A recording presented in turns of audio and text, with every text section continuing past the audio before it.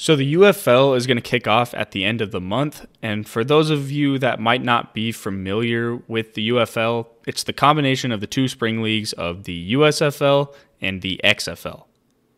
I made videos in the past ranking each league's respective team uniforms, but now we're going to go into a bit of a combination of the two on this one. We'll be looking at which team has the best threads coming from each league, but you take about half of them out.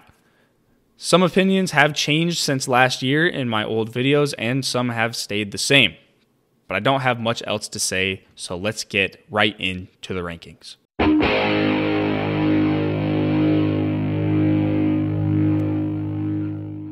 Coming in last place and at 8th place, we have the Memphis Showboats. So these uniforms have aged not very well in my eyes.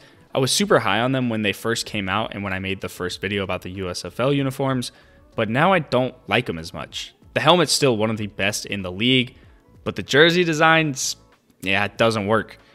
The big chunks of color on the shoulder pads don't really do it for me, so a fall from grace for the Showboats, coming in at last place.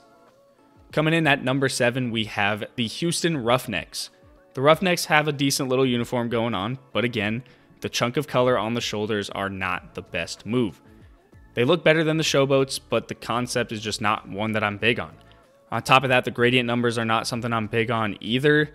I liked them the first time, but now I don't. They didn't completely butcher it like other teams have in the past, but they did do a little bit too much with their uniforms. The uniqueness of the helmet is what stands out to me with the Texas flag design, but other than that, these are just kind of an overdone look. At number 6, we have the San Antonio Brahmas.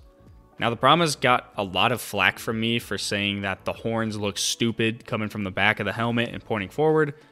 But yet again, I have changed my opinion. They've since added the B on the back of the helmet at like the base of the horns, which makes it look a lot better. And of course, the cracked bone texture in the numbers is something that I like a lot. But goddamn, does that yellow jersey suck. If it weren't for the home uniforms carrying, these could have easily been last place. At number 5, the Michigan Panthers. So this is a team that I've had a bit of an opinion change with. I was shitting on the Panthers so bad for having an awful color scheme, but now I don't really think it's that bad. It's still not great, but I wouldn't call these uniforms ugly. They have a traditional style uniform with their stripe placement. I actually really like their away uniforms because they look super clean in game. But these are nothing crazy, not bad, not great, but they're good. And they're good enough for 5th place. At number 4, the Arlington Renegades. The Renegades with their still shitty R logo on the helmet is back, but this time in 4th place. I love the powder blue combo for the home uniforms, but after seeing the helmet paired with the all-white uniforms, I just don't think it meshes as well. Still a great color scheme that looks like it took inspiration from the Oilers, which sits them at a solid 4th place. Number 3, the St. Louis Battlehawks. So these last 3, you'll see that simplicity is really a winner for me. The Battlehawks uniforms are pretty simple, but you have some unique touches to go with their identity. They have a nice color scheme with the blue and silver, and the number font is a very military-esque style. Their helmets have the wings coming out from the face mask like Oregon or the Eagles uniforms. These are solid. At number 2, we have the DC Defenders.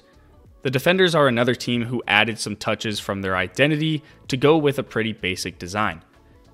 The Defenders pull from the DC flag with the red and the white, and then the 3 stars from the flag are seen on the sleeves. They add hints of camo in their uniform, but like I said before in my older video, I usually think that the camo is a super cheesy thing to put on a uniform, but they pull it off really well because of how subtle it is. So the Defenders are a close second, but only one can be the best. Coming in at 1st place are the Birmingham Stallions.